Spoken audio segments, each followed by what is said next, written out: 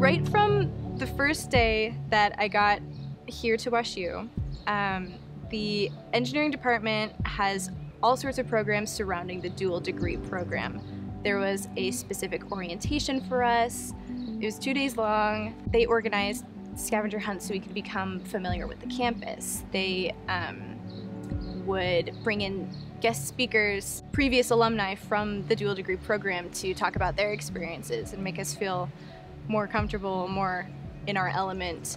And they really connected us with everyone else in our cohort. So I have made lifelong friends in that cohort, in part because we were well connected from the get-go. I was involved in the Women Leadership in Society group, which is led by Dr. Boyd. I also was involved in Engineers Without Borders. The Women Leadership in Society Club was a really good way of making connections in industry, and the Engineers Without Borders was a really good way for me to see the bigger picture of what I wanted to do for a career. I would like to pursue a position in environmental remediation.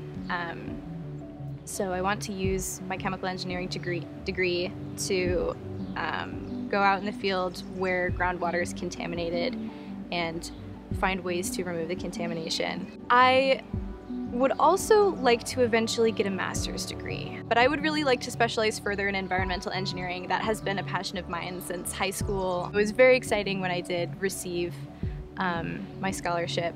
It did make me coming to WashU possible.